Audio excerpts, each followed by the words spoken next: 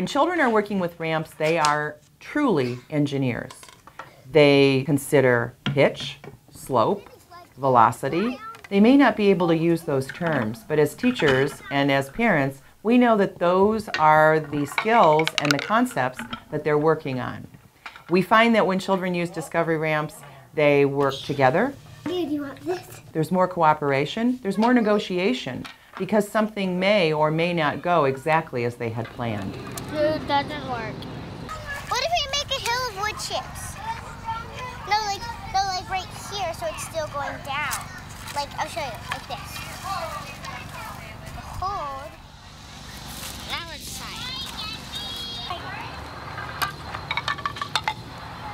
Yay!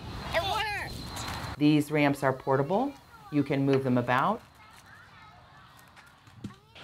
Things in motion capture our attention. Whoa! And for this reason, discovery ramps work very well in the early childhood classroom. Discovery ramps are well named.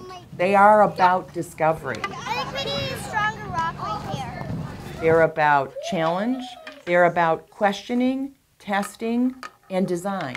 Questions for children. They're trying to do it on this step. What will fit in the ramps? Will materials roll on top of the ramp? Do we have to adjust it?